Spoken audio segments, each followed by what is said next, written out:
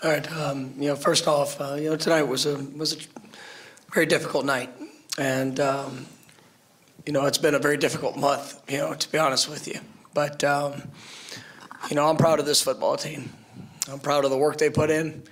Proud of what they've shown, throughout the course of a season, and to do some of the things that they were able to accomplish.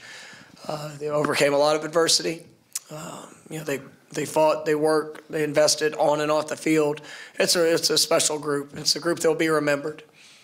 And tonight, I didn't do a good enough job of being able to help showcase, all of who they are. And, I take full ownership for all things that happened there on that field tonight.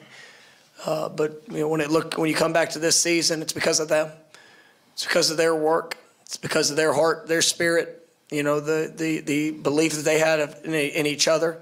For the third time in school history, to be 13 wins, to be able to win the ACC championship, and against a lot of odds of things that happened and things that occurred, and those guys just they did respond in a special way.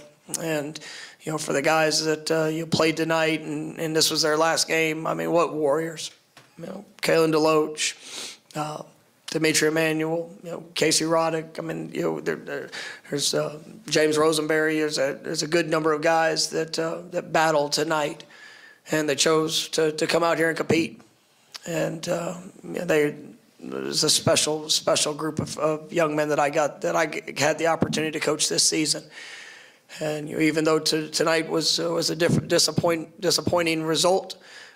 This is a special season that will be remembered in Florida State history, and it's because of the young men.